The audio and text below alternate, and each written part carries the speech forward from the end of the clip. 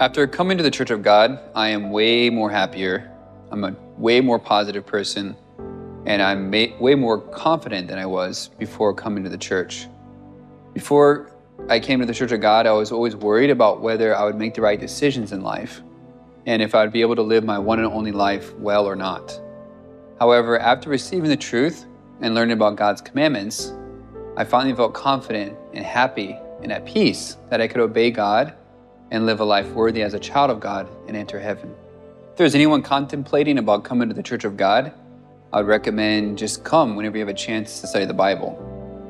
I know going to a new church might be a little bit awkward, and you're in a new space and you're not sure how people worship, you're not sure what people believe, but that's why coming and studying the Bible is really important. Don't worry about attending worship. Don't worry about coming to church and being religious.